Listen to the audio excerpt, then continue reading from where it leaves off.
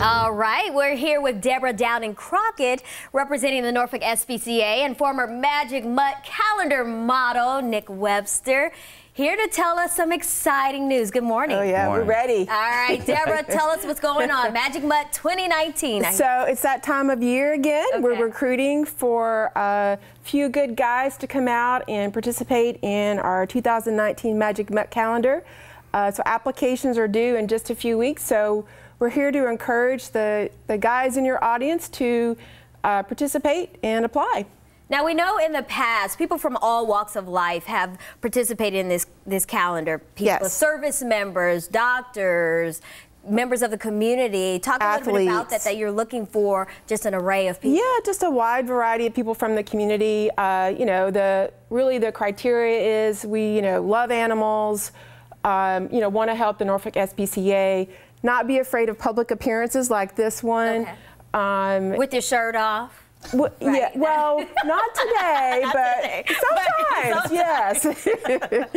And Nick, you were actually part of, was it the first ever calendar? And I heard you guys raise like a big amount of money, like your first calendar, right? Yeah, I was in 2017. Right. I was Mr. December 2017, and I'm not sure exactly how much money we raised, but yeah. So the first year we raised, we netted $60,000. Wow. Yeah.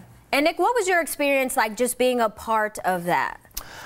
I love, animals and working with dogs and whatnot. So being able to give back and raise money for a cause like with the dogs and the cats and whatnot, it was like, you get enjoyment out of that internally as well. But like, it was just a great experience because you get to do these events and out in the public and having a good time. It's a good time as well as you're raising money and you're doing things for the Norfolk SPCA, but you're also having fun while you're doing it. So. It was, and Deborah, shed light a little bit on what the money raised goes to support with the SPCA. Yeah, absolutely. So it helps us to take care of the animals while they're at the shelter.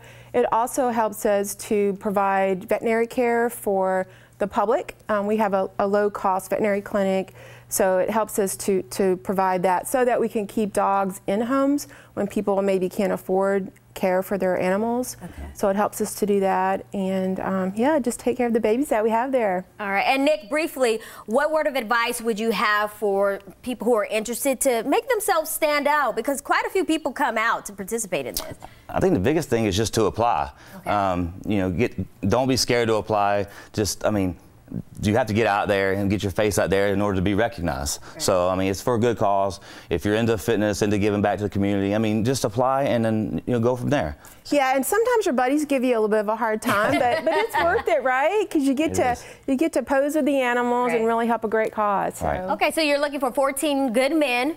Yep. Applications are due May 13th. If people are interested, how do they apply? Go to... Yeah, so to apply, just go to the website, which is www.norfolkspca.org, and that will take you to the link for the calendar, for the application for the calendar. So that's all you have to do. Make it happen.